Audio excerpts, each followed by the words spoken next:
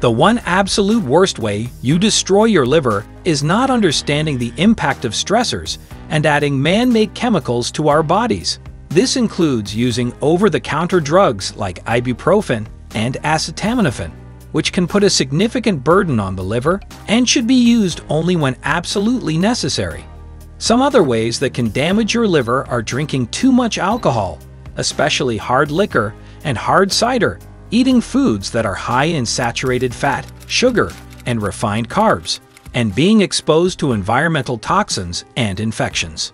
To keep your liver healthy, it is recommended to eat more fruits and vegetables, lean proteins, and whole grains, drink plenty of water, exercise regularly, and limit your alcohol intake. You can also try some natural drinks that may have benefits for your liver, such as kombucha 3 or guayusa.